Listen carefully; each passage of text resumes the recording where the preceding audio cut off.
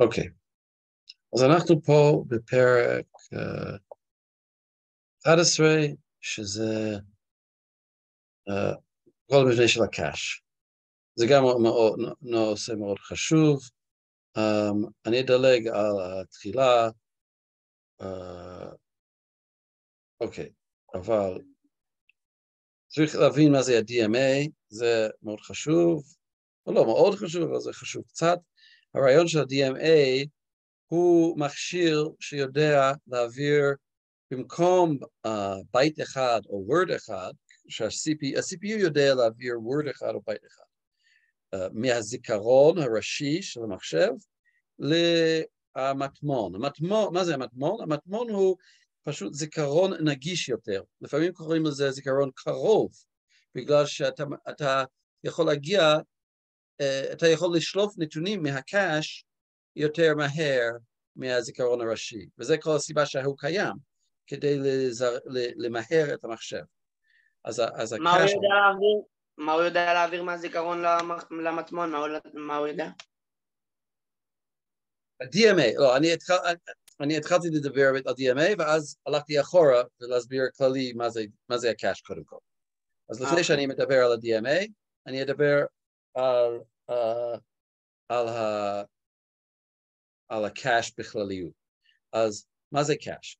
המושג של קאש זה זיכרון קרוב, זיכרון שהגישה אליו יותר מהירה. למה?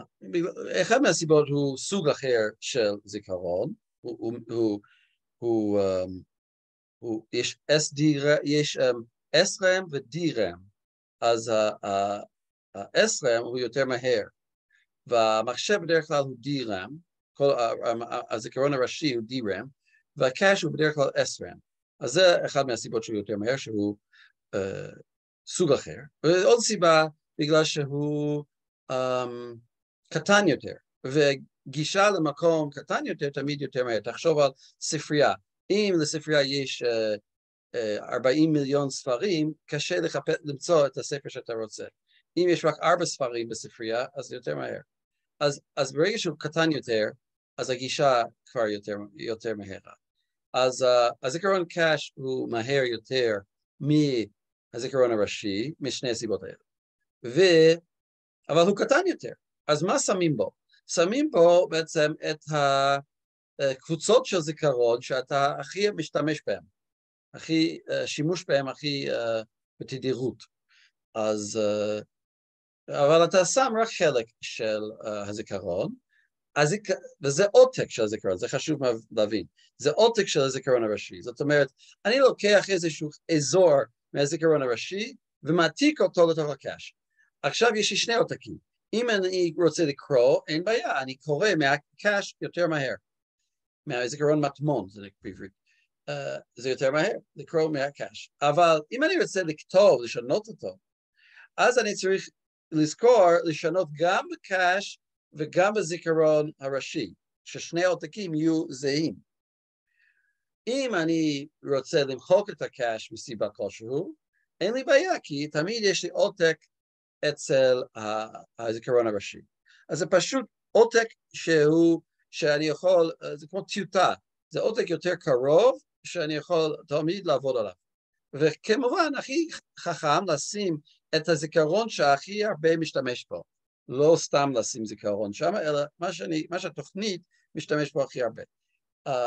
עכשיו, הזיכרון צריך להעתיק אותו מהזיכרון הראשי למטמון. יש שני דרכים לעשות את זה, תיאורטית. אחד זה שה-CPU יעתיק בייט, בייט, בייט, או אפילו word, word, word, אבל זה איטי. אז לכן יש לנו את DMA. וה-DMA יודע להעתיק קבוצה של זיכרון רצוף, שזה נקרא בלוק.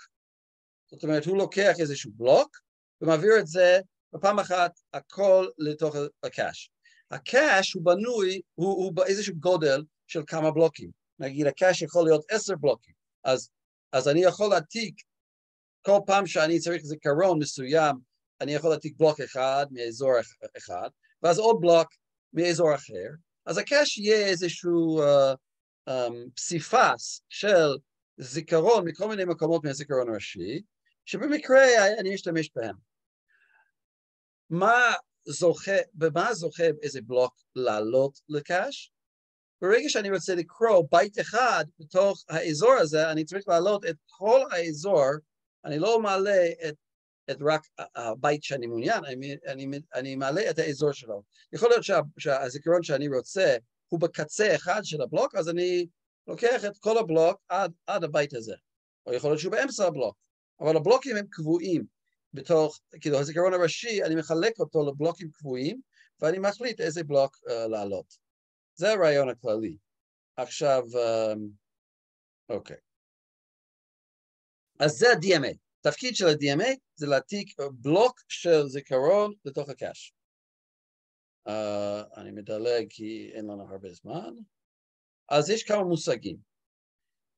אם אני רוצה לקרוא נתון מסוים, יש שני אופציות. או שהוא בתוך הקאש, או שהוא עוד לא בקאש. אז אני צריך, אז אם הוא עוד לא בקאש, זה נקרא מיס, הטיה. אני לא הגעתי אליו. אם הוא כן בקאש, זאת אומרת שכבר, נגיד, באיזושהי שורה בתוכנית שלי, אני כבר העליתי אני כבר ביקשתי איזשהו זיכרון, ולכן אני העליתי את המחשב, העלה את הבלוק הזה לזיכרון המטמון, אז הוא כבר נמצא, אז עכשיו שאני עוד פעם רוצה לקרוא, אז זה נקרא היט, כאילו פגיעה. אני מצאתי את הדבר כבר בקאש, אני לא צריך ללכת לזיכרון ראשי. מה אני עושה כאשר יש לי הטיה? אני בעצם צריך להעתיק את הבלוק לקאש, ואז שוב לקרוא אותו. שוב לנסות לקרוא אותו. סליחה, מה זה דאטום? מה זה דאטום? דאטום זה יחיד של דאטה. דאטה זה ברבים בעצם. דאטום זה לטינית. זה דאטה זה נתון. אז זה נתונים? הנתון. אוקיי, סבבה? אוקיי. המורה, מיס זה מתי שהוא לא בקש, ואיט זה מתי שהוא בקש? בדיוק. אוקיי. אז ה-hit rate זה number of accesses where the datum is in the cache חלקי total access. זאת אומרת, אם אני ביקשתי בתוך התוכנית שלי 100 פעמים, 100 פעמים זיכרונות, ו50 פעמים זה היה כבר בקאש, 50 פעמים הייתי צריך להעלות את הבלוק בקאש. אז אני אגיד שה-hit rate שלי הוא 50%. זה כמובן לא טוב. אני רוצה hit rate שהוא כמו 99%, שרוב הזמן אני מוצא את זה בקאש.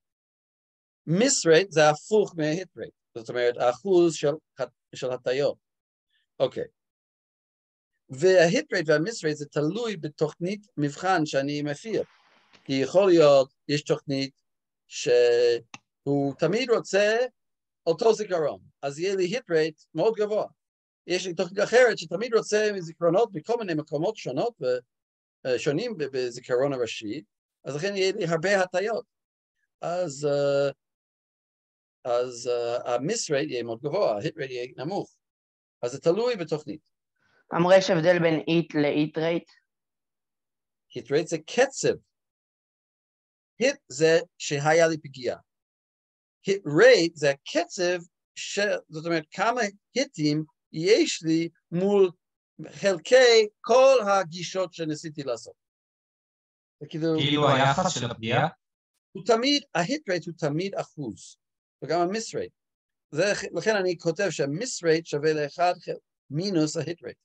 כי אם ה-miss rate נגיד הוא 2%, אז הוא 0.02, אז 1 פחות 0.02 זה 0.98.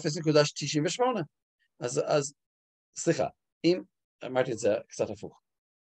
אם ה-hit rate הוא 99%, זאת אומרת 0.99, אז אני עושה 1 פחות 0.99, אני אקבל את ה-miss rate, שהוא 0.01, אחוז אחד. אז זה תמיד יחס של, כאילו זה תמיד אחוזים. כמה בתוך כל הבקשות לזיכרון, אני הצלחתי למצוא אותו בתוך המטמון, הקאש. terminology continued, block. אז כבר אמרתי, שהבלוק הוא גודל מסוים של זיכרון, והוא יכול להשתנות. hit rate, hit time, מה זה hit time? זה הזמן שלוקח לי לקרוא או לכתוב נתון אחד אל או מהזיכרון הקש. מיס פנלטי זה סך הכל כל הזמן שאני צריך לבזבז בגלל שהיה לי הטיה. הבנתם? כל הזמן שאני צריך לבזבז, זאת אומרת, ללכת למטמון שוב, ללכת לזיכרון ולהעלות אותו. יש קצת שאלה פה, בעצם, שלא ברור, לפעמים בשאלה לא ברור מספיק, אבל האם המיס פנלטי כולל את הקריאה הנוספת שאני צריך לעשות לקש? זאת אומרת, בעצם אין, אולי זה לא כל כך נכון. רגע, בוא נחשוב על זה. זה שאני מוצא, או אני אגיד את זה אחר, זה שאני מחפש את הזיכרון בקש ואני לא מוצא אותו, האם, כמה זמן זה לוקח? מה אתם אומרים? כמה זמן זה לוקח? האם זה שווה לאם שאני מוצא אותו וקורא אותו, או שונה? הבנתם את השאלה? אני אומר, נניח שיש לי hit, מצאתי אותו. אז זה לוקח לי 10 מילישניות, או 10 ננושניות. עכשיו יש לי מיס. איך אני יודע שיש לי מיס? אני הולך לזיכרון, אני הולך למטמון, קש, הוא לא שם. כמה זמן זה לקח? האם זה גם לקח לי 10 ננושניות? אז כנראה שלא. כן? אתה אומר כן? אני רוצה להגיד שלא. אני רוצה להגיד לא. יש זמן לדעת אם הוא שמה, וזה מאוד מהר. ויש זמן באמת לקרוא את הביטים, וזה קצת איטי יותר. זה יעשה את החיים, אני לא בטוח בזה, אבל בשאלות זה יוצא את החיים יותר פשוטים. כי אם לא, אז אם נאמר שהזמן של ההיט והמיס, קודם כל אני צריך לבדוק את הקש הזה אותו דבר, אז זאת אומרת, על כל מיס, מה אני צריך לשלם? אני צריך לשלם גם לקרוא את זה ולא למצוא אותו בזיכרון מטמון, גם ללכת לזיכרון הראשי ולהעתיק אותו לזיכרון, וגם עוד פעם לקרוא אותו מהמטמון.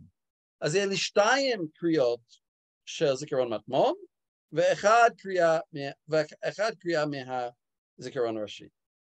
אבל בכל הדוגמאות נראה שזה לא ככה, נראה שזה רק, המיס פנלטי הוא לא כולל את הזמן של הקריאה בזיכרון ולא מצאתי אותו. קריאה בקש ולא מצאתי אותו. וזה בדיוק מה שכתוב פה. אז miss penalty. The time it takes to bring a block from main memory to the cache or to write it to main memory from the cache.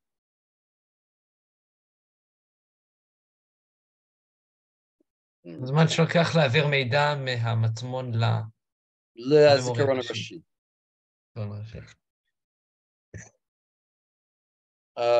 אבל כאשר אנחנו עושים את זה, אנחנו משתמשים ב-DMA, ולכן אנחנו מעתיקים בלוק שלם.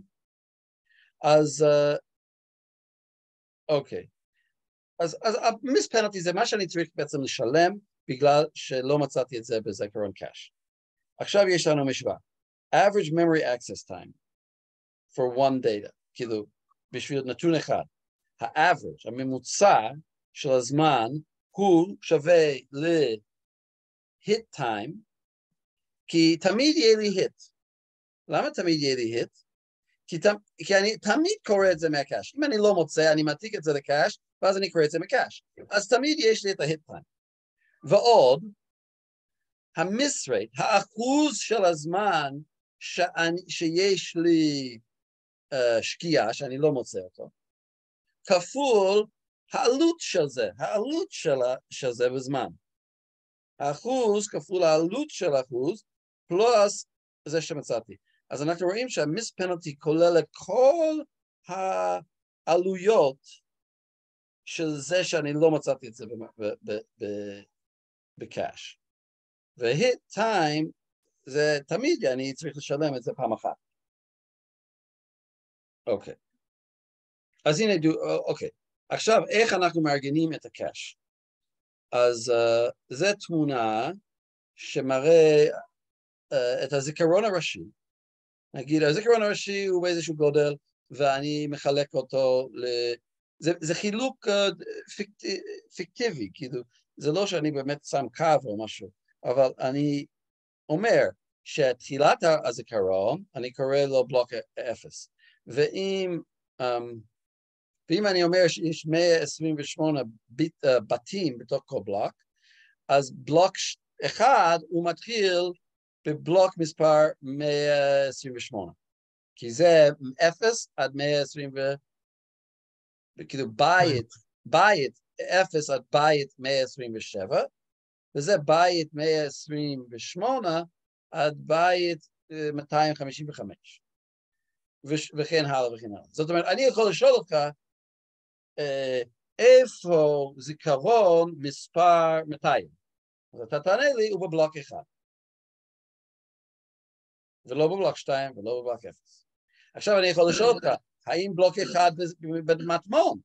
ואז אני מסתכל על מטמון ואני רואה שהוא לא שמה.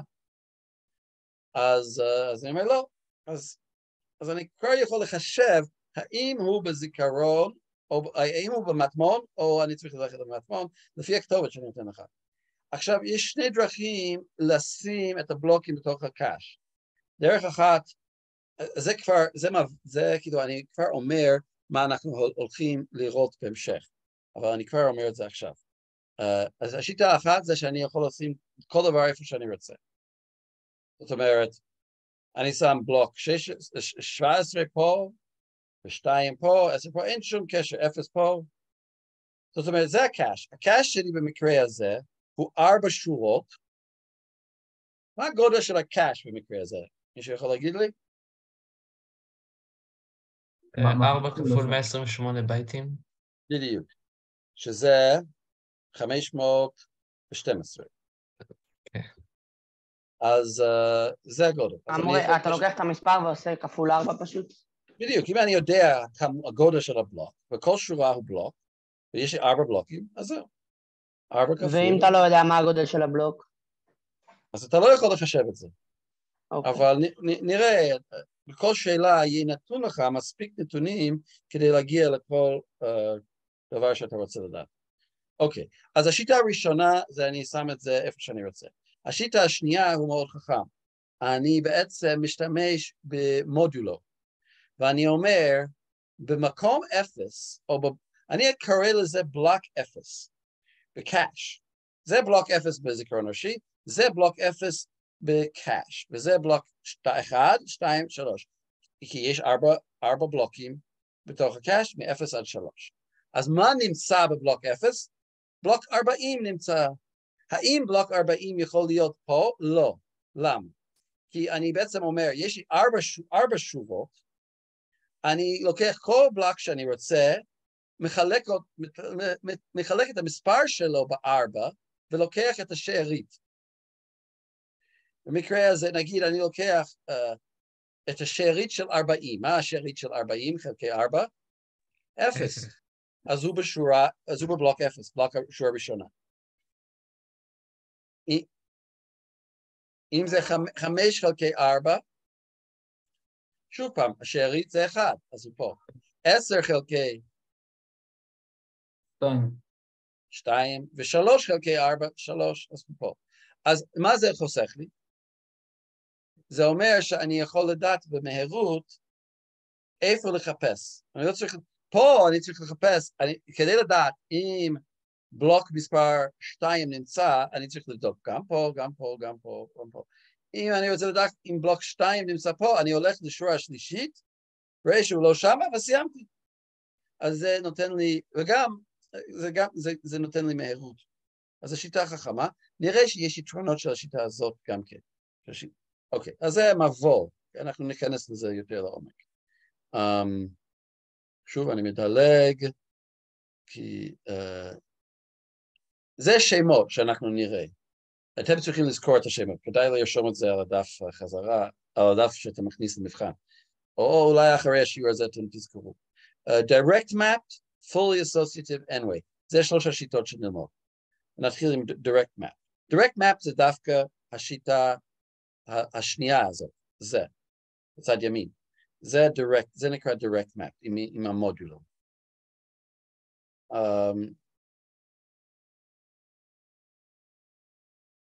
אז פה אני פשוט מסביר שזה מוד, שאני משתמש במוד. לדוגמה, אם זה 12 ויש לי 8 שורות, אז הבלוק 12 צריך להיות בשורה 4.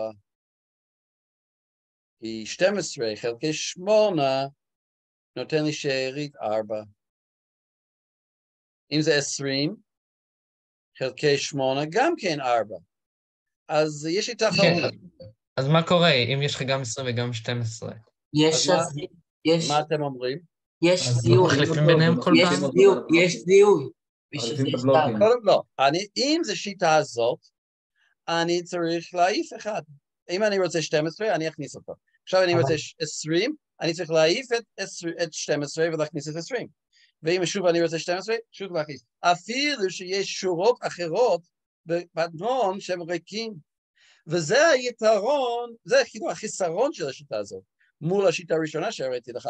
אם אני יכול לשים את כל מה שאני רוצה בכל מקום, אז אני יכול לשים 12 ו-20 ביחד. לא, אבל אם תמצא משהו לזהות את זה, אז הרבה יותר יעיל. מה זה לזהות? לזהות את מה? את הבעיה הזאת? כאילו, לדעת מה אתה רוצה. אבל מה אני רוצה שתיהם? אני רוצה לקרוא משניהם כל הזמן. אי אפשר, כאילו... אי אפשר לפי אדרס, לא? שוב, אין פתרון בשיטה הזאת. זה החיסרון של השיטה direct map.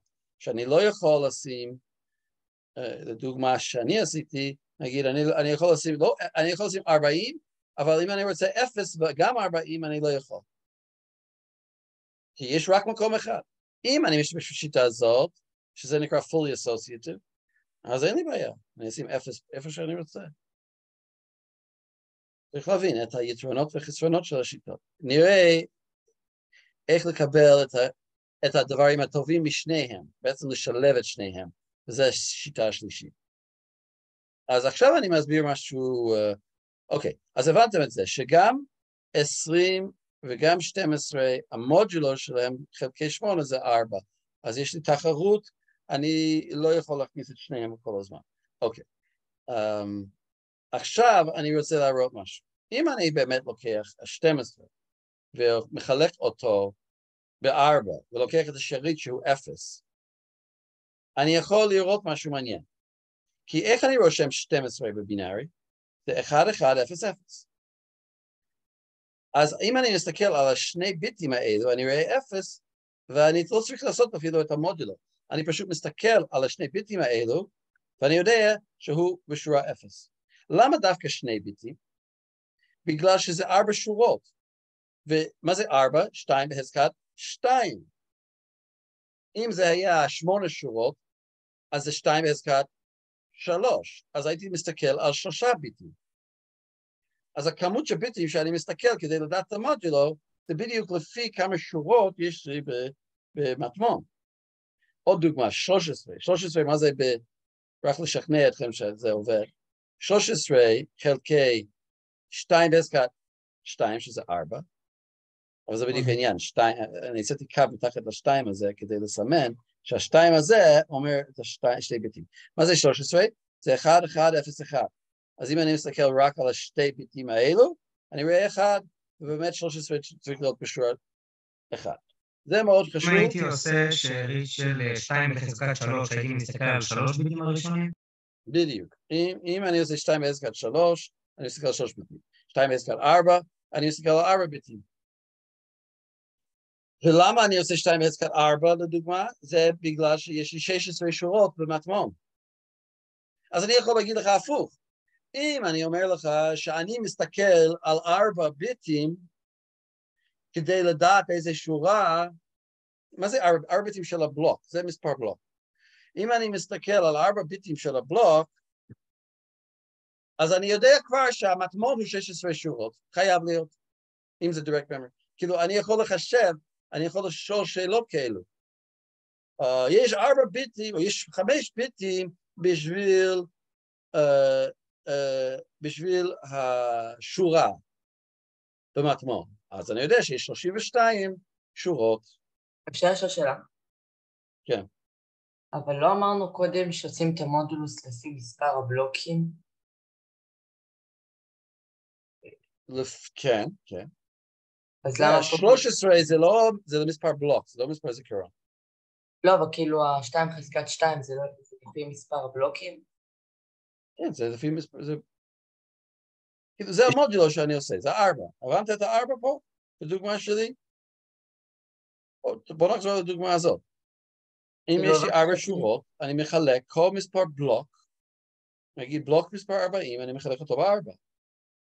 מה זה 4? 2 בחזקת 2. זה לפי שורות, לא לפי בלוקים. לפי שורות במטמון, בדיוק. שזה כמה בלוקים שיש במטמון. כמה בלוקים אפשריים, כמה מקומות ריקים יש בקאש בשביל להכניס עליהם את הבלוקים. אז נגיד יש 5 בלוקים, אז כמה זה במודולוס? אז זהו, אי אפשר. או אי אפשר, או לא עושים ככה לפחות. לא עושים, אולי נגיד את זה יותר חזק, אי אפשר לעשות מטמון של 5 שורות. תמיד זה או 2, או 4, או 8, או 32, או 64, או 128, תמיד בחזקות של 2, כדי שאני יכול להשתמש בהקונץ הזה, בטריק הזה. אז אנחנו לא נעשה מטמון עם מספר מוזר של שורות. המרצה, אבל לא יתנו לנו את כל החישובים והדברים האלה במבחן, נכון? כי זה מבחן אמריקאי, יתנו לנו שאלות יותר קלות. לא, אנחנו נעשה. מה פתאום, אנחנו נעשה. יש אפשר שאלות אמריקאיות על זה. כן? כן. אוקיי, זו תמונה מאוד חשובה, ואני יכול לדבר הרבה זמן על זה. כתוב פה block number, מספר הבלוק בזיכרון הראשי. זה הבלוק נאמבר, מפה עד לפה. מה זה 32 ביטים? זה הכתובת שאני רוצה, כתובת של בית אחד. אז אני נותן ל-CPU, אני רוצה לקרוא את הבית הזה. אז הוא מסתכל, קודם כל הוא מחליט שהבלוק נאמבר הוא עד לביט 5. למה? למה? בגלל שזה הבלוקים שיש לו במחשב. זאת אומרת, אוקיי, אני אשאל את זה אחרת, תמיד עדיף להתחיל מצד ימין. מה הגודל של הבלוק לפי זה? מישהו יכול להגיד לי? נניח שכל... 2 בחזקת 4. מה? 2 בחזקת 5. 2 בחזקת 4. 2 בחזקת 5. זה 32... כן, נכון. שזה מה? שזה 32, ומה? יחידות זיכרון. אני יכול להגיד באופן מופשט, יחידות זיכרון. בדרך כלל יחידת זיכרון הוא בית, אבל הוא יכול להיות 4 בתים. אבל מה הכוונה יחידות זיכרון? יחידות שאני יכול, שיש להם כל אחד כתובת. זאת אומרת, אם יש לכל בית כתובת, אז יחידת זיכרון זה בית. אם אין, אם יש כתובת לכל 2 בתים, ואני תמיד מסתכל על 2 בתים כיחידת זיכרון, אז הכתובת יהיה 1. כאילו הראשון יהיה 1, 0, השני יהיה 1, 2, 3, וכל פעם אני קופץ ב2 בתים. תיאורטית. אבל פה, אז התשובה המתמטית זה שהגודל הוא 2 בחזקת 5 יחידות זיכרון, או בוא נגיד בתים. אז 32 בתים. זה הגודל של הבלוק. עכשיו, אם זה הגודל של הבלוק, ויש לי 32 ביטים בשביל כל הכתובות, והמחשב מלא, זאת אומרת, יש את כל הזיכרון אפשרי, אז כמה בלוקים יש לי? כמה בלוקים מהגודל הזה? 2 בחזקת 32. לא, 2 בחזקת פחות, ו2 בחזקת 27. בדיוק, 5 פחות. כאילו, כמה בלוקים, כמה בתים יש לי? 2 בחזקת 32. זה כמה בתים יש לי. אבל כמה בלוקים, אני צריך לחלק את המספר הזה ב5. ב2 בחזקת 5. זאת אומרת, 2 בחזקת 27, כמו שאמרת. אבל כשמדברים פה בין 0 ל-32 כתובות, הכוונה כל זה בלוק אחד? 0 עד 32 זה הכתובת. כמו במיפס יש לך כתובת שהוא בעצם 32 ביטים, אבל אני יכול להתייחס אליו כמחובר בחלקים, וזה בדיוק מה שאני כותב פה. אבל לא מחשבים כאילו אופסט לפי גודל בלוק? אופסט הוא לפי גודל בלוק, בדיוק. יש קשר אחיד בין זה לזה. אם הגודל בלוק, אם הבלוק הוא, נגיד, אם הבלוק הוא 32 בתים, אז אני צריך 5 ביטים. אז מ-0 עד 4. כדי להגיע לכל בית ובית בתוך הבלוק. אם הבלוק יותר גדול, 64, אני צריך עוד ביט. כל פעם שהוא גודל בכפל של 2, אני צריך עוד ביט. וזה מקטין את הכמות של בלוקים שיש לי. אם הגודל של בלוק היה 2 בחזקת 16, אז היו לי הרבה פחות בלוקים, היו לי רק 2 בחזקת 16 בלוקים. חצי היה offset, וחצי היה מספר בלוק. אז כנראה היית משתמש אז יש לי המון בלוקים פה. כן, אוקיי. כן? יש לי, מה זה 2 בחזקת? מה זה 2 בחזקת 27? Well, 2 בחזקת 20 זה מגה. 2 בחזקת 7 זה 128. אז זה 128 מגה בלוקים. לא מגה בייט, מגה בלוקים. כמה זיכרון יש לי סך הכל? אמרתי, 2 בחזקת 32 בתים. מה זה? 2 בחזקת 2 זה 4, ו2 בחזקת 30 זה גיגה. אז יש לי 4 גיגה פה, של זיכרון. אם המחשב, אני רוצה לשים יותר מ4 גיגה, אז אין לי מספיק כתובות בשביל זה. אז אני לא יכול, כי זה הכמות. אם אני רוצה יותר, אני צריך כתובת יותר ארוכה. לכן היום יש מחשבים עם 64 ביטים בכתובת, כל כתובת של זיכרון הוא 64, וזה נותן לי את המקסימום התיאורטית של 2 בחזקת 64 בתים. אמרתי 68, התכוונתי ל-64. אז כמה זה? זה 16, בוא נגיד, זה לא קילה, לא מגה, 16 גיגה, לא? לא. 2 בחזקת 10 זה קילו, 2 בחזקת 20 זה מגה, זה גם דבר שאתם צריכים לזכור. 2 בחזקת 30 זה גיגה. 16 גיגה בייט. 2 בחזקת 40 זה טרה. 2 בחזקת 50 זה פטה. 2 בחזקת 60, אני לא יודע איך זה נקרא. אבל זה, לא יודע. אז זה ענק. זה ענק.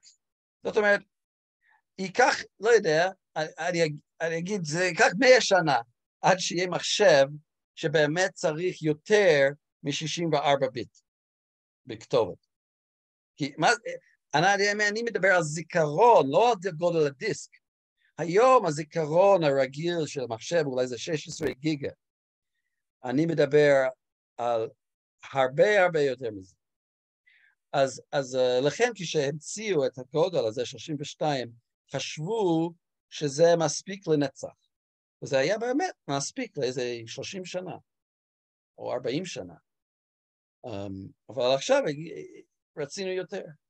אז לכן, אם אתה רוצה 16 גיגה זיכרון, אתה לא יכול להשתמש בכתובות של 32. אתה צריך יותר. ואז זה קופץ ל-64. אוקיי, אז זה רק להבין את הממדים. 60 זה אקסבייט, אם אני לא טועה, או משהו כזה. מה אמרת? איזה אקסבייט, לא? 2 בחזקת 60. יכול להיות הקסבייט, אני לא... הגיוני. הגיוני, כן. כן, מה הקסה זה יוונית בשביל 6, כן. מה זה tag ו-set index? אז זהו, אני לא הסברתי. בינתיים אני רק מסביר את ה-line offset וה-block number. זאת אומרת, אני מחלק את הכתובת לגודל הבלוק, ואז כמה בלוקים יש לי בזיכרון לפי זה, תיאורטית. מה אני כותב פה? If the line offset were 17, then we would access byte 17 in the block. כן, אם המספר פה הוא היה 17, אז זה אומר שאני רוצה בתוך בלוק, נגיד אם כל זה 0, וזה 17, אז אני אומר, אני רוצה בלוק 0, ואני רוצה במקום את 17. הבית ה-18 בעצם, בית מספר 17 בתוכו. אבל בית אחד הוא לא כזה גדול. בית הוא לא גדול. לא, הוא לא גדול. אז למה שתרצה רק אחד מהם? ואני עושה, יש פקודה במיפס שנקרא load byte, LB. אני רוצה רק אחד. יש פקודה כזאת. למה הפקודה הזאת יעילה? לא יודע, אתה רוצה להעלות איזשהו char, איזשהו character, תוכנית, לא יודע. שנתקדם. אוקיי. רגע, מה זה tag ו-index? tag ואינדקס, כן. אז, אוקיי, אני אסביר. set, מה זה הסט? הסט, או האינדקס, אני לא יודע למה כתוב אינדקס, set, אני קוראים לזה set. set זה המספר המודולו. זאת אומרת, הביטים, כי אמרנו פה, שאני מסתכל על 2 ביטים, זה מספר בלוק. אם אני מסתכל על 2 ביטים, זה אומר לי שיש 2 שורות במטמון. אז השתיים האלו, זה נקרא הסט. אז במקרה הזה, הסט שלי, הוא לא 2 ביטים, הוא מ-5 עד 13. כמה ביטים זה? 9. 9? יכול להיות, אני אספור. אני עושה את זה ביד. 5, 6, 7, 8, 9, 10, 11, 12, 13, 9, נכון. אז זה 9. אז זאת אומרת, כמה שורות יש לי במטמון? 9. 2 בחזקת 9. 512. יפה, 512. 2 בחזקת 9 שורות. וכל אחד הוא 32 בתים. אז מה הגודל של המטמון? אני כבר יודע את הגודל. זה הגודל של הקש עצמו? זאת אומרת, כל שורה, הגודל שלו הוא 32 ביט. כמה שורות כאלו? יש לי 512. אז אני מקפיל 512 כפול 32, ואני מקבל 2 בחזקת 41. 16 קילובייט. הבנתם? תיקח מחשב כיס, תעשה 512 כפול 32, תגיעו ל... זה לא בדיוק מדויק. זה קצת יותר מ-16 נקודה משהו. כפול 32 או כפול 2 בחזקת 32? לא, 32. זה יוצא 16,384. כן, 16,000 וכולי וכולי, זה 2, תסתכל איך אני עשיתי את זה מהר, 0 עד 13, זאת אומרת, 2 בחזקת 14, 2 בחזקת 10 זה קילובייט, 2 בחזקת 4 זה 16, אז 16 קילובייט. קילובייט הוא לא 1,000 בייט. צריך לדעת את זה, קילובייט זה 1,024 בתים. זה קילובייט. קילובייט זה לא 1,000 בתים, קילובייט זה 2 בחזקת 10 בתים. אז לכן זה 16 קילובייט. זה הגודל של המטמון במקרה הזה. רק שאז אם אומרים 16K, אז איך יודעים אם זה 1024 או 1000? לא, זה תמיד, אני צריך לענות על זה, רק שנייה. אוקיי, אז אני מקווה שהבנתם את החישובים שאני עושה בראש. ומה זה הטאג? אז לא הסברתי את הטאג. הטאג הוא בעצם מה שנשאר. אבל מה המשמעות של זה? המשמעות של זה, זה האופציות בשביל כל שורה. אני אסביר. אם אני הולך לפה שוב. אם אני לוקח 40 מודולו 4 זה, אולי אני אקח דוגמה פשוטה יותר. 10, מה זה? 10 הוא, איך כותבים 10 בבינארי? 1, 0, 1, 0, נכון? אז אני מסתכל, נכון? 1, 0, 1, 0, זה 10. 8 ועוד 2. אז 1, 0, 1, 0, זה 10. אז אם אני מסתכל על שני ביטים האחרונים, זה 1, 0, זה 2, אז זה 0, 1, 2, זה שם אותי פה. מה נשאר? נשאר את ה-1, 0 בהתחלה, שבעצם אלו, אם זה היה נגיד 1, 1, 1, 0, שזה מה? שזה 14, גם כן הולך לפה, נכון? גם 14 ילך לפה, כי 14, אני צודק? כן, יש לו גם 1-0. כן, 14 חלקי 4, זה גם 2. אז גם 10, גם 14 הולכים לפה. איך אני יודע אם זה 10, אם מה יושב פה? איך אני יודע שבלוק 10 יושב פה או בלוק 14? שניהם יכולים להיות פה פוטנציאל פה. אז אני מסתכל על הביטים הנשארים. אם אני פה, והביטים הנשארים, הביטים השני most significant, זה 1, 1, אני יודע שזה 14. אם זה 1, 0, אני יודע שזה 10. אם זה 0, 0, אני יודע שזה 2. אז בעצם הטאג זה המספר הנשאר. והטאג הוא אומר לי מי בדיוק בין האלו שמומדים לשבת פה, באמת יושב פה. זה, או במילים אחרות, זה תעודת זהות של הבלוק. אז לכן, הקאש נראה כך. אני צריך לשמור בקאש את הקאש עצמו, זאת אומרת, השורה, נגיד 32 ביטים או whatever, כמה בתים שיש לי לפי האופסט, ויש לי כמה שורות לפי הסט, כן?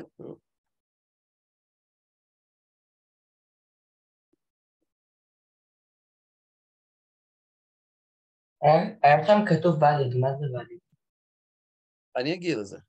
והטאג, אני צריך לרשום את הטאג. זאת אומרת, הקאש הוא קצת יותר גדול מזה. זה החלק שנקרא דאטה, זה הדאטה, וזה בעצם מה שנקרא היום מטה-דאטה.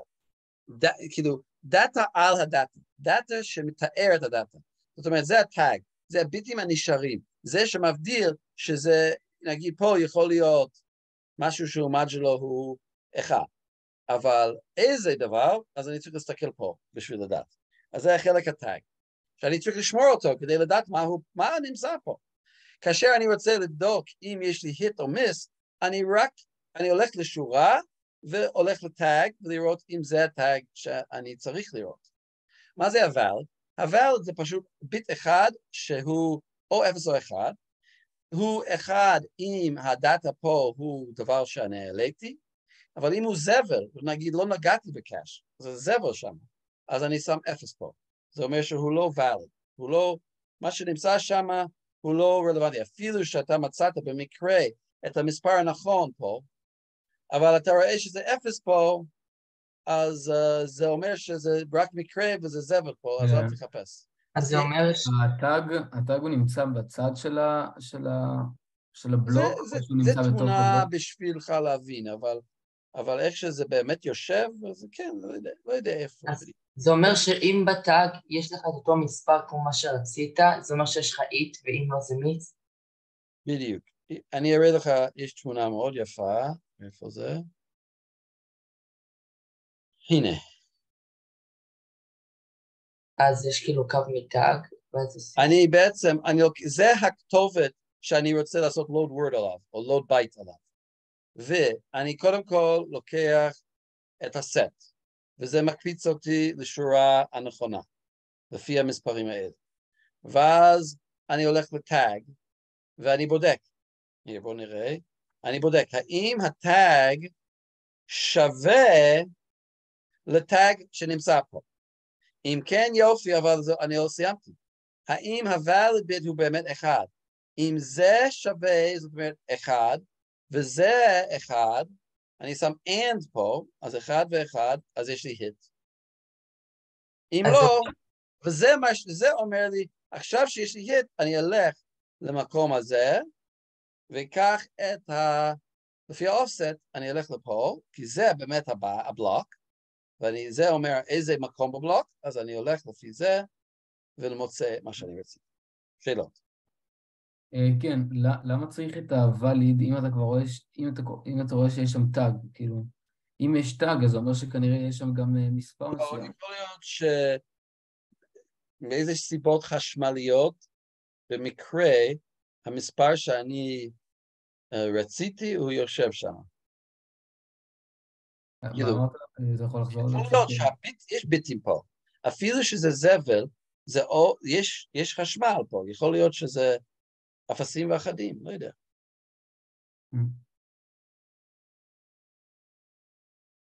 אפילו שאני מצאתי את הטאג, אולי זה לא אומר שבכוונה שמתי את המספר הזה. יכול להיות במקרה הוא הגיע לשם. או מאיזשהו שימוש ישן. זה כאילו משהו לביטחון, בגדול. כן, אפשר להגיד. בעצם אולי בנו את זה לפני 50-60 שנה בלי זה, ואז גילו שלפעמים הם מקבלים שטויות, אז הבינו שיש בעיה. אוקיי. כבר הסברתי מה advantages, disadvantages, אני אדלג על זה. הוא מסביר פה מה זה ה-valid bit, אני כבר אמרתי.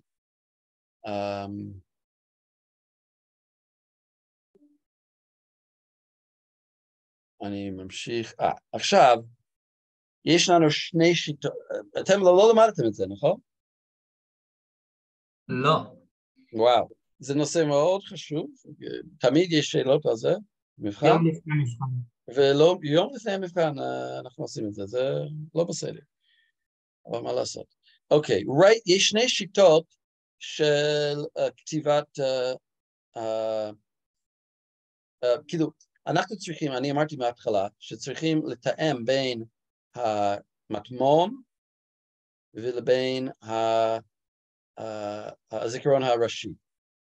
כי אם אני משנה, אם אני עושה איזושהי כתיבה למטמון, נכון, זה חוסך לי זמן, אבל עכשיו יש לי הבדל בין המטמון לבין הזכרון הראשי, ואני לא רוצה את זה, אני רוצה שהזכרון הראשי תמיד יהיה זהה לכל בלוק שנמצא במטמון. אז מה אני עושה? אז יש שני אופציות. אחד WT, אחד WB. Right through, זה אומר, כל פעם שאני כותב אל המטמון, אני גם כותב אל הזכרון הראשי. זאת אומרת, אם זה קריאה, אני חוסך זמן, כי אני קורא. אבל אם זה כתיבה, אני בעצם מבזבז קצת זמן. אני כותב גם כן לזכרון הראשי, וגם כן למטמון. אז זה כאילו, אני מאבד קצת. אבל עדיין אני חוסך, בגלל שיש הרבה יותר קריאות, ויש כתיבות. אז זה right through. זאת אומרת, כל פעם שיש לי כתיבה, למטמון, לקש, אני גם כותב לקש וגם לזכרון הראשי. יש שיטה יותר טובה בעצם, שזה right back. שזה אומר, אני רק כותב את זה במטמון ברגע שאני מפנה אותו מהמטמון. זאת אומרת, אם יש לי בלוק, שיש לי הרבה כתיבות עליו, אני כותב בתחילת הבלוק, בסוף הבלוק, כל מיני מקומות, עכשיו אני צריך להחליף אותו, כי יש מישהו אחר, איזה בלוק שאני צריך לעלות, הוא בדיוק על אותו שורה. אז אני צריך להחזיר אותו, אני צריך בעצם למחוק אותו. אבל לפני שאני מוחק אותו, אני רואה שיש שינויים, אז במקום למחוק אותו, אני משתמש ב-DMA, להעתיק את כל הבלוק חזרה לזיכרון המשי. איך אני מזהה אם היו שינויים או לא היו שינויים? אני צריך להוסיף עוד ביט, וזה נקרא dirty bit. האם יש לנו תמונה של זה? אני לא זוכר אם יש תמונה.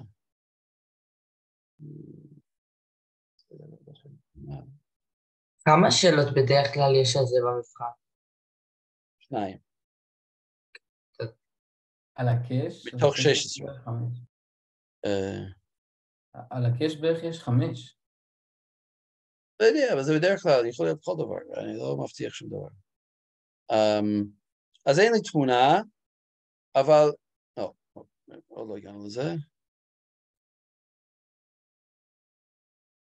אין לי תמונה זה אולי? לא.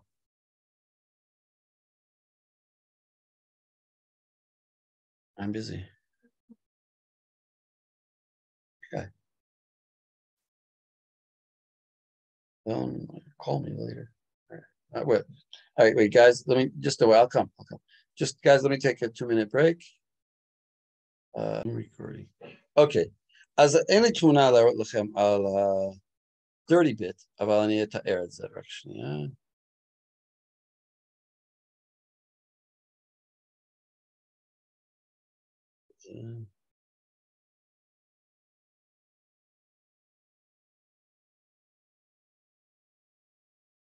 כן, פה. בעצם זה עוד ביט, במקום valid bit, ביחד עם valid bit, נגיד יש עוד קו פה, ועוד ביט. וכל פעם אם אני עושה כתיבה, פעם ראשונה שאני עושה כתיבה, אני משנה את ה-dirty bit ל-1. וזה 1 אומר שכן יש שינויים פה, אתה צריך להעתיק את זה לפני שאתה מפנה את המקום. לא סתם למחוק מה שנמצא פה, אתה צריך להעתיק חזרה את השינויים מהקש, כי הקש שונה מהזיכרון הראשי. אז שוב, אז יש עוד ביט פה. אז זה עוד ביט. אוקיי. זה השיטה השנייה, שהוא write back. write back זה אומר להעתיק בסוף. אוקיי, היינו פה. מה יותר טוב? write back הוא יותר טוב, כי ה-DMA עוזר לנו. ה-DMA עושה את זה יותר מהר. אוקיי, עכשיו, יש עוד שאלה, האם, בגלל כל העניין של הכתיבה, אם אני מעוניין לכתוב דווקא, מה הנוהל שלי?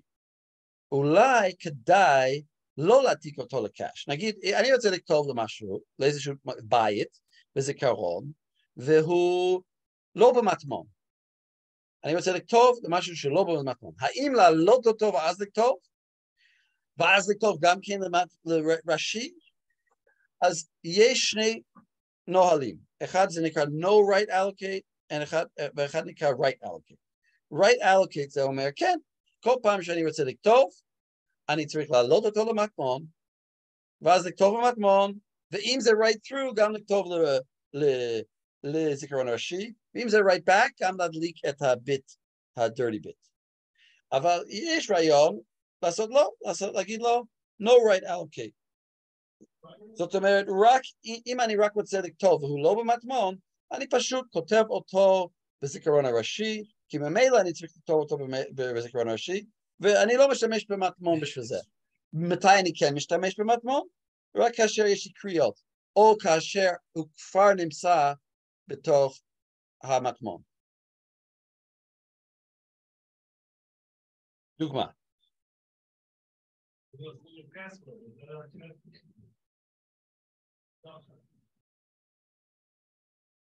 Okay. Given cache memory has the following characteristics: 32-bit main memory address. Okay. כבר אנחנו במה שאנחנו רגילים אליו, שזה מחשב עם 32 ביט, יכול להיות 16 ביט, אבל יש לנו 32 ביט. The block size 32 bytes. 32 bytes זה אומר לנו 5 ביטים של ה-offset. Size of the cache, גודל הקאש הוא 2 בחזקת 14. אוקיי, אז אבל אנחנו לא יודעים, רגע, כמה שורות יש לנו? אנחנו לא יודעים. לא, קיבלנו את ה-block size. זהו, קיבלנו את ה-block size, כן? ה-block size הוא 32 בתים. וזה 2 בחזקת 5. ואמרנו שהגודל הקאש הוא 2 בחזקת 14. אז כמה שורות יש לי במטמון? חישוב מהר? 512, לא? יפה, נכון, 512. למה? כי 2 בחזקת 14 חלקי הגודל של הבלוק 2 בחזקת 5, אני פשוט עושה 14 פחות 5, מקבל 9. 2 בחזקת 9 זה 512. אוקיי, אני יודע כמה שורות. עכשיו, find the size of the field, עכשיו הוא אומר לי, למצוא את הגודל של ה-tag set for offset. אז כבר עשינו את זה.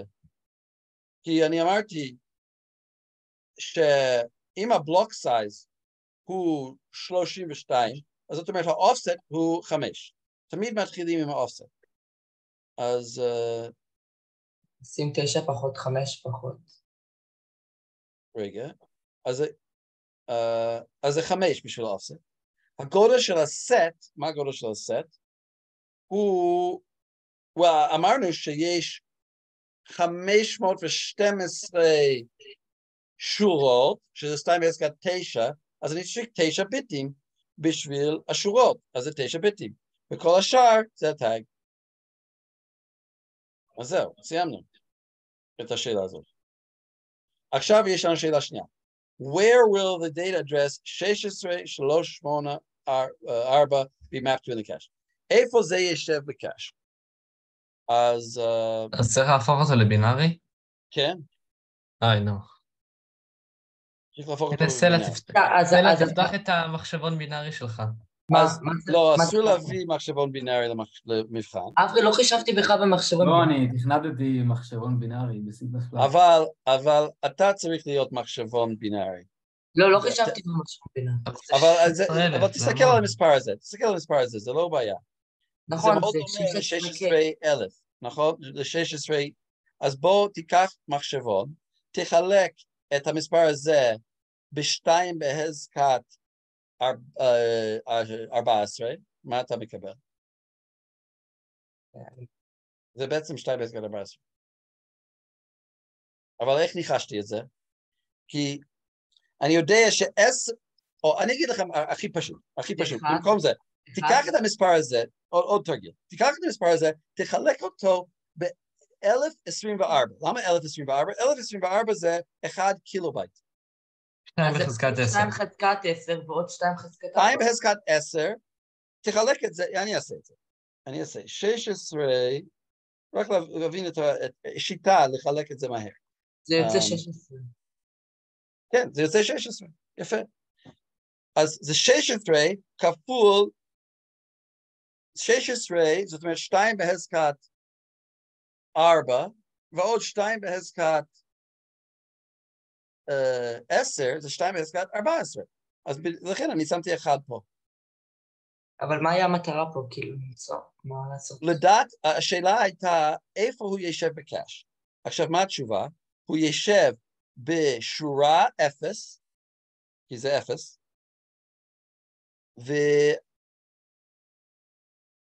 והאופסט יהיה 0, והטאג יהיה 1. פשוט לעשות הפוך. אני נותן לך כתובת, ואתה אמור להגיד לי איפה הוא יושב בקאש, ואני כבר אומר שהוא יושב בשורה 0. 1 זה כאילו לדעת אם זה בשבילו או לא, אם יש לו גם 1, נכון? האחד זה כדי לדעת אם הוא נמצא, נגיד אני נותן לכם, אז הנה תמונה איפה הוא נמצא, הוא בשורה 0 במקום 0. אבל יכול להיות שאלה, למה במקום 0? האופסט והטאג, האופסט והסט, basic. אני רוצה לקפוץ לשאלה קשה. אתם רואים, זה נושא גדול. יונתן, האופסט זה כאילו מספר הבלוק.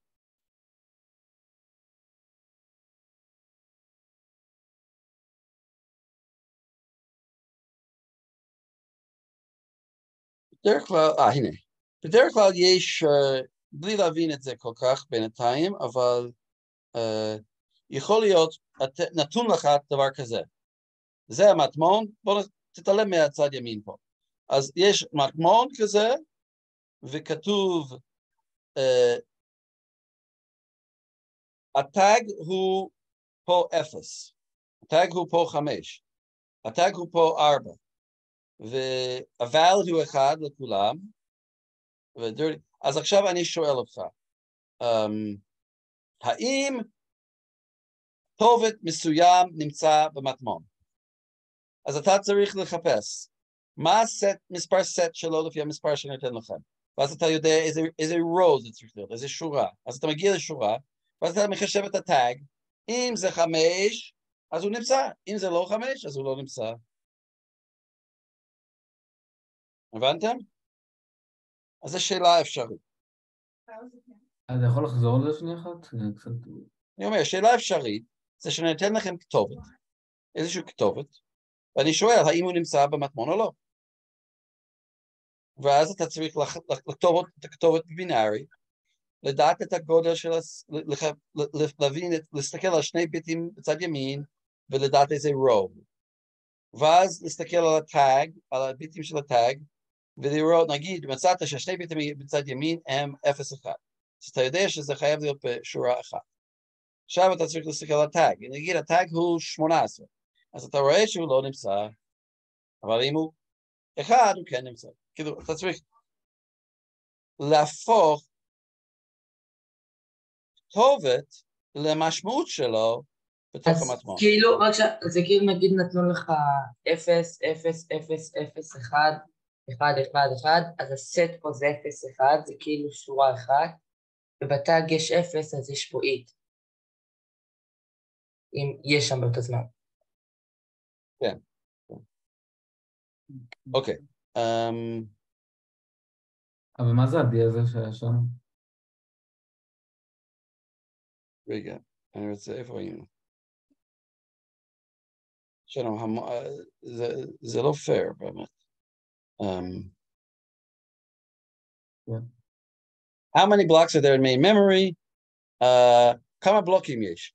אז אני לוקח 232, שזה כמה number of addresses, כמה כתובות יש, זה 232, חלקי הגודל של הבלוק, שזה נתון 32, שזה בעצם 2 בחזקת 5, אז 62 פחות 5, 27, עכשיו, סתם בשביל הכיף, אני הופך את 2 בחזקת 27 ל-2 בחזקת 20, ו-2 כפול 2 בחזקת 7. אז מה 2 בחזקת 20 זה מגה. 2 בחזקת 7 זה 128. אז זה 128 מגה בלוקס. לא משחק ילדים, אבל בלוקים. כמה בלוקים יש? 128 מגה בלוקים. אוקיי. Which block in the cache will main memory... הנה בדיוק השאלה שאמרתי. אם אני נותן לך כתובת הזה, which block in the cache will main memory block be mapped to? זאת אומרת, זה הבלוק, זה מספר בלוק, לא מספר כתובת. מספר בלוק בזיכרון הראשי, איפה הוא ישב במטמון. אז אני פשוט לוקח את זה, can you shut the door, Aiden? Aiden, shut the door? Lavi, shut the door? אני לוקח את המספר הזה, ואני יודע שיש לי 512 שורות, ואני אעשה מודולו, מקבל 0, אז הוא יהיה בבלוק מספר 0 בקאש, אז הוא שורה 0. עכשיו יש את השיטה השנייה, שאני יכול לשים כל דבר איפה שאני רוצה. ולכן אין משמעות של מספר שורה, אז יש לי רק offset בטאג, כאילו כל השאר הוא טאג. כל הבלוק נאמבר הוא טאג. זה בתוך הבלוק, וכל השאר זה הבלוק נאמבר, ואני צריך לשמור את כל הבלוק נאמבר, כי אני לא יודע, כל בלוק יכול להיות בכל שורה. אז הטאג יותר גדול,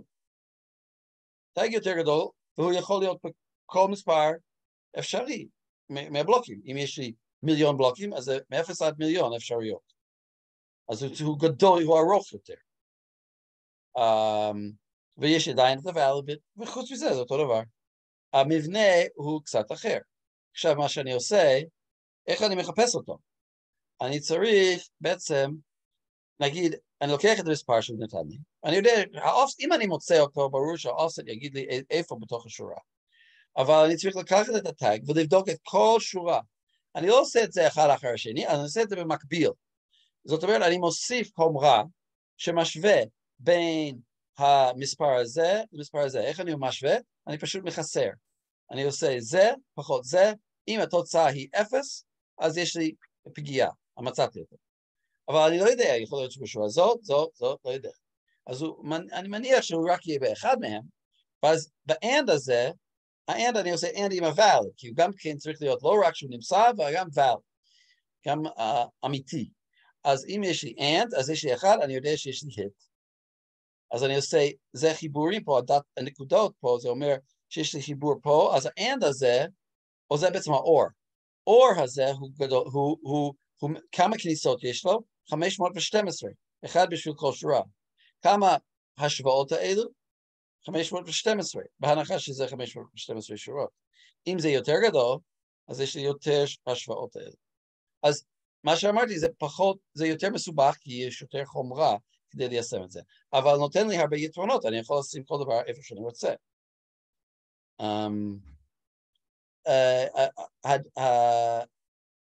היתרון זה שאני יכול לעשות hit rate יותר גבוה. למה? כי אני יכול להכניס,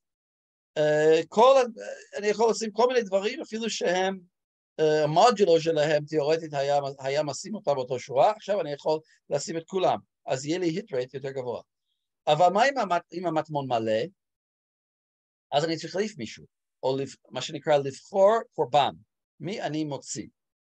ואני יכול עכשיו להשתמש בכל מיני שיטות להחליט על מי להוציא. השיטה הכי הגיונית זה least recently used. הדבר שאני השתמשתי בו הכי לאחרונה, הכי רחוק בעבר. אני אוציא את הישן ביותר. ואני יכול להחליט, אבל כדי לעשות את זה, אני צריך להחזיק נתונים על זמן גישה, מתי מישהו ניגש אליו לאחרונה, או לשמור על איזשהו פיפו, איזושהי רשימה של איזה בלוקים, איזה שורות היו בשימוש הכי לאחרונה. אז זה LRU, least recently used. אבל אם תצטרך פה כאילו כמו מנגנון כזה שעוקב אחרי התדירות אמרת, אז יש כל כך הרבה, זה כאילו להשתמש בכל כך הרבה, זה סתם מסבך. נכון, נכון. לכן, לכל דבר יש את החסרונות ויתרונות שלו. אם אתה רוצה לעשות משהו מסובך, כמו לזכור את ההיסטוריה, אתה צריך הרבה חומרה, כן? זה חיסרון ויתרון. אז יש לנו שיטה ביניים. אני מדלג, אתם רואים, כי אני רוצה להגיע לזה כבר. אז זה שילוב של שניהם. זה בעצם כמו הראשון שלמדנו, אבל הוא מוסיף לי את האופציה של שניים. זאת אומרת, הגודל של המטמון במקרה הזה הוא 4 שורות, אבל סך הכל גודל של המטמון הוא 8 כפול הגודל של הבלוק. זאת אומרת, יש לי בלוק פה, יש לי בלוק פה, בלוק פה, 4 בלוקים פה, ועוד 4 בלוקים שונים פה. אז הגודל הוא סך הכל 8 בלוקים. אבל כמה שורות יש לי? 4. אז מה זה נותן לי? זה נותן, אני עושה מודולו פה, ואם המספר של המודולו, נגיד הוא 14 ו-10, ששניהם, המודולו זה 2, אני יכול לשים 14 פה, ו10 בצד השני. אז זה נותן לי את קצת גמישות. זאת אומרת, אני יכול לשים שני בלוקים, שלפי המודולו הם צריכים לשבת באותו שורה, ואני באמת אשים אותם באותו שורה, אבל לא באותו way, זה נקרא ways. ולכן זה נקרא n-way set associative. ואנחנו צריכים לראות את הלוגיקה של זה. הוא נראה ככה. אני משתמש בסט, שוב יש לי את הסט, ואני בודק, אוקיי, זה יצא 2, אז אני בשורה הזאת. אבל האם אני פה או פה? אני לא יודע. אז אני לוקח את הטאג, ואני משווה את הטאג גם לפה וגם לפה, ולכן יש לי את המשווה. אני משווה את הטאג שנמצא פה עם הטאג הזה, ומשווה את הטאג הזה גם כן עם הטאג שנמצא בשורה הזאת. אז שוב, הסט אומר לי איזה שורה, אבל אני לא יודע אם זה בצד ימין או בצד שמאל. אז אני צריך לבדוק את שניהם במקביל, ומאיפה שאני מוצא את הבן אדם, את הטאג, אני מצאתי. אם לא מצאתי, אז אין לי היט. יש לי מיס, אבל אם יש לי היט,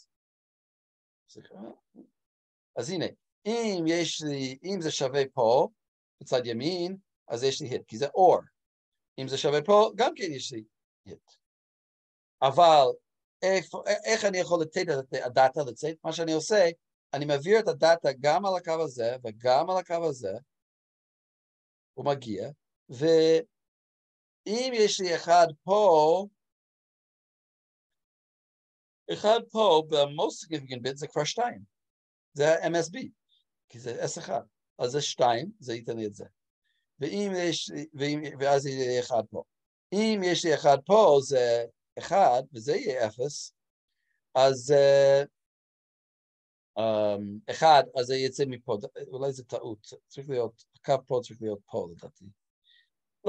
לא משנה, בעצם אני יכול לחבר את זה גם לפה וגם לפה, וזה בשני המקומות, לא משנה.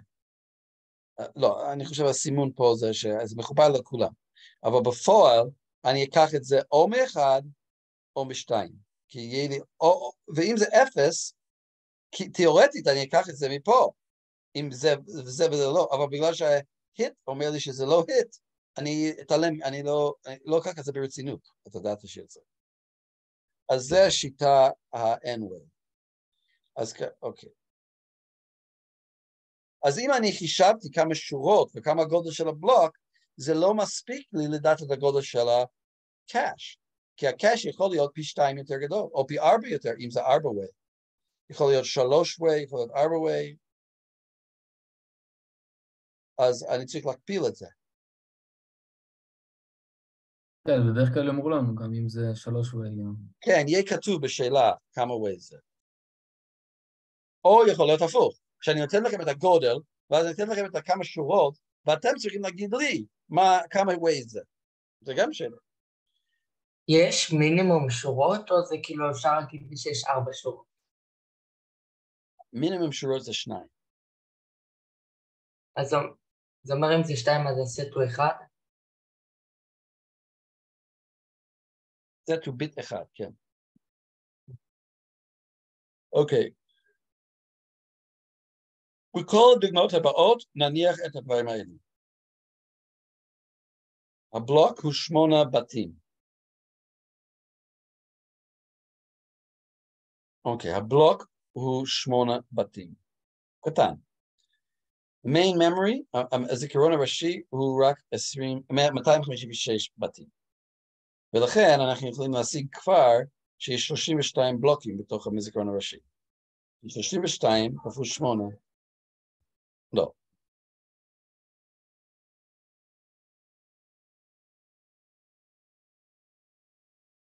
כן?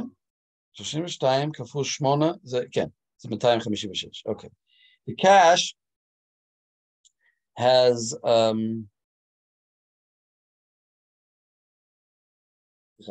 a cache has 64 bytes or 8 blocks. אוקיי, הקאש יש לו 8 בלוקים. זאת אומרת, יש 32 בלוקים בזיכרון הראשי, ובקאש יש רק 8. והגודל הוא מתייחס לדאטה ולא לכל הביטים האחרים, כמו ה-valid bit או ה-dirty bit. אנחנו נשתמש ב-two-way associative. ואנחנו נשתמש ב-LUR. אוקיי. אז כאשר קיבלנו את שהגודל של הקש הוא זה, אנחנו יודעים שזה 8 בלוקים.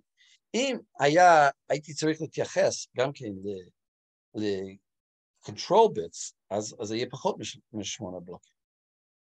אוקיי.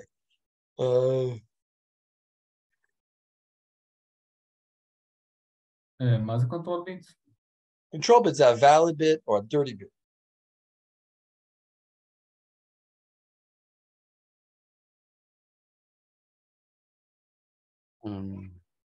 אוקיי, אנחנו רוצים לקרוא כתובת 117. מה אנחנו צריכים לעשות? אנחנו צריכים,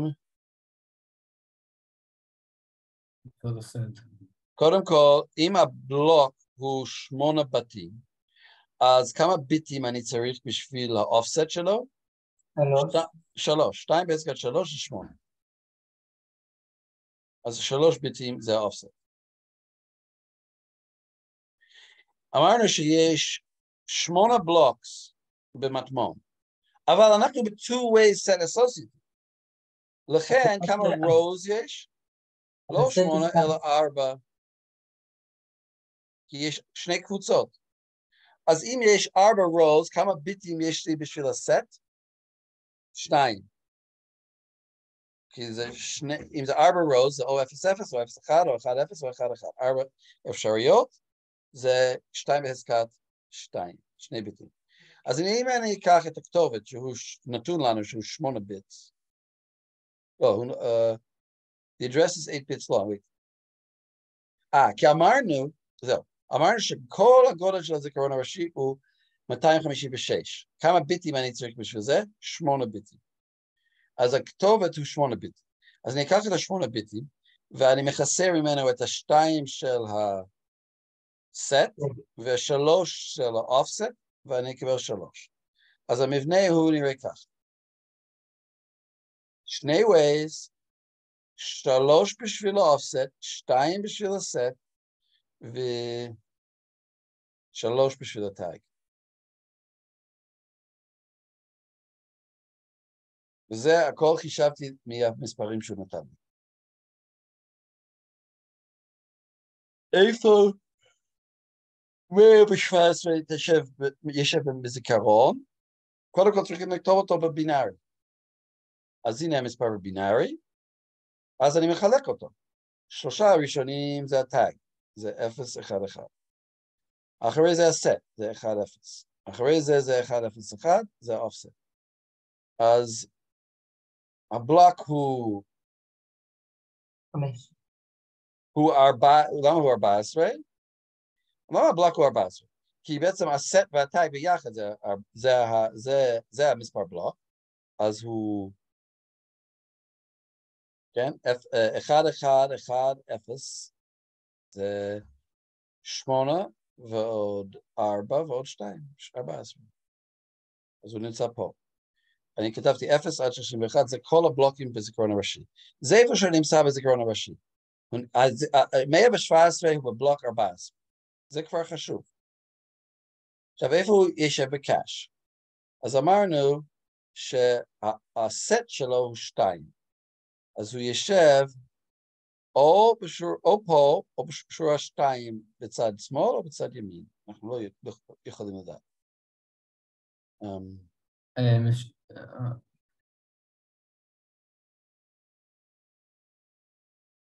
עכשיו, אם הוא לא נמצא, אני צריך להעתיק אותו, אז ככה, אני אעתיק אותו, אין לי סיבה אחרת, אני אשים אותו בתוך הראשון, 0. אז אני אשים, זה בעצם, כל זה 14, והטאג שלו הוא 3, ו-V, valid הוא valid. כל השאר 0 כי הם זבל. אבל למה 3? כי, שוב, אם אני מסתכל על המספר, טאג הוא 3 ביטים העליונים, אז זה 0, 1, 1, זה 3. אז שמתי את 3. הסט אני לא צריך לרשום, כי אני כבר יודע את זה מהשורה. הוא בשורה 2, אז הסט שלו 2. האופסט, זה מה לחפש, אז זה 5. אז אם אני יורד לפה, אני הולך ל5, 0, 1, 2, 3, 4, 5. פה אני רושם את הדאטה, או אני קורא את הדאטה שאני רוצה.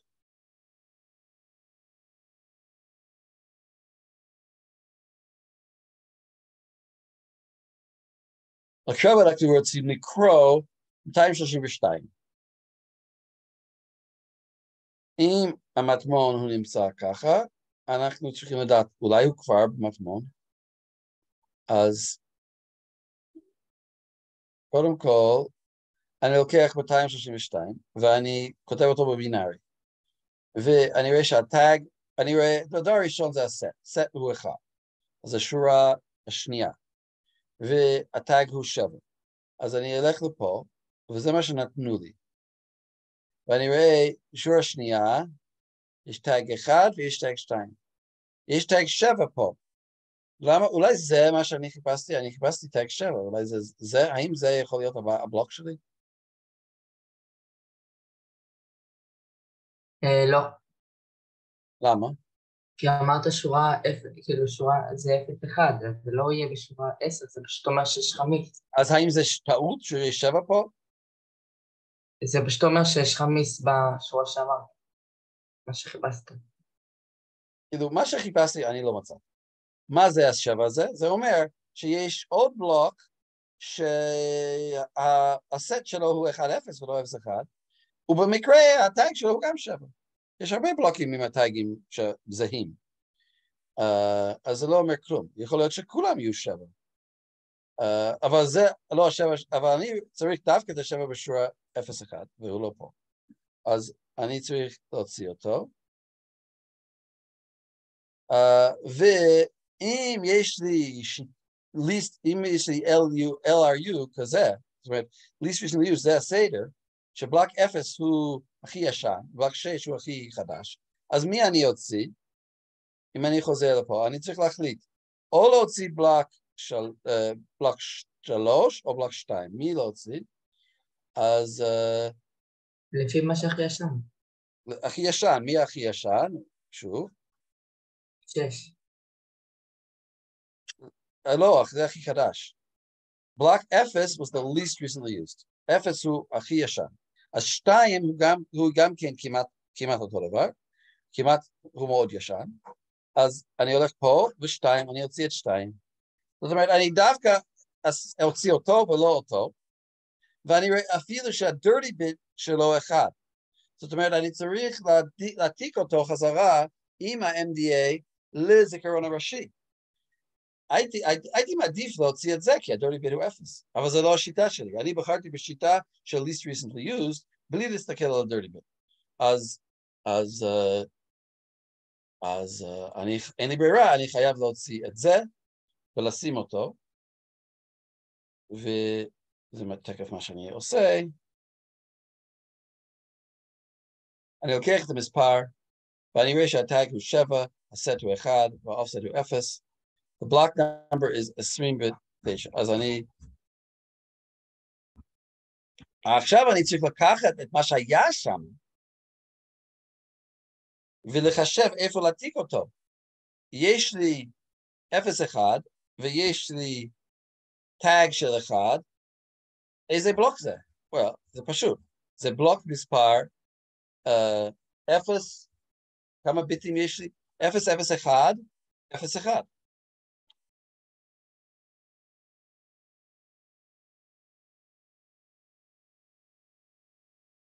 אז אני לוקח, הטאג הוא 001, והסט הוא 01, אז זה 001, 01, זה 5. אז אנחנו צריכים להעתיק את הבלוק הזאת, בבלוק מספר 2, שהוא בתוך המטמון, למקום בזיכרון הראשי מספר 5, לבלוק מספר 5 בזיכרון הראשי. אז אני יודע איפה בדיוק להעתיק אותו, לפי החישוב ההפוך הזה. אחרי שעשינו את זה, ניקח את הבלוק מספר 29 מהזיכרון הראשי. למה 29?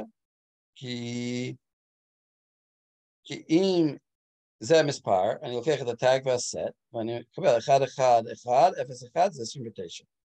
אז אני לוקח דווקא 29 מהזיכרון הראשי, מעלה אותו לבלוק מספר 2 בקאש, הטאג יהיה 7, והדירטי ביט יהיה 0 בגלל שזה היה רק קריאה ולא כתיבה. עכשיו אני רואה ככה, בשורת 2 יש לי valid, ברור שה-valid יהיה דלוק, 7 זה הטאג, ו0 כי הוא נקי בינתיים. ואני משנה את הסדר פה, עכשיו הכי חדש זה 2. 2 היה פה, עכשיו אני שם אותו בצד ימין, הוא הכי חדש. לא מוגדר פה איך אני עושה את זה, אבל כנראה יש איזשהו פיפו, ליפו, ששומר את זה. הם יגידו לנו איזה כיוון זה... יהיה כתוב בשאלה מה הכי ישן, מה הכי חדש, כן. מה זה ה-D? זה התנתק לי, אז... מה זה מה? מה זה ה-D? מה הוא מייצג? D זה dirty.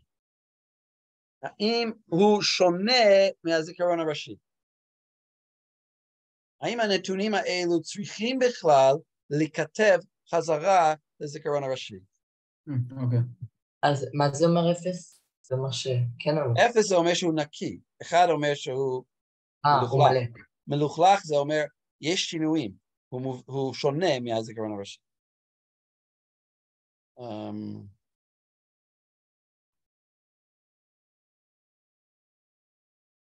אוקיי, זהו, סיימנו את הקאש. עוד שאלות פה, אבל זה לא חשוב. אנחנו נספיק ללכת כי יש את הגרף המלא של הפייפליין, עכשיו למדנו.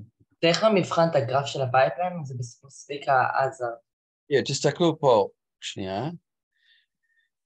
במבחן אתם תקבלו את זה, את החוברת הזה, חוברת עזר כולל פייפליין. תסתכלו על זה לפני המבחן, ולהבין מה שאתם מקבלים. כן, אבל כן, יש תמונות של הפייפליין שם. אבל לא למדנו את הפייפליין עצמו, כאילו, איך זה עובד. לא למדנו מהעזרבים, כאילו. למדנו קצת פייפליין, למדנו קצת.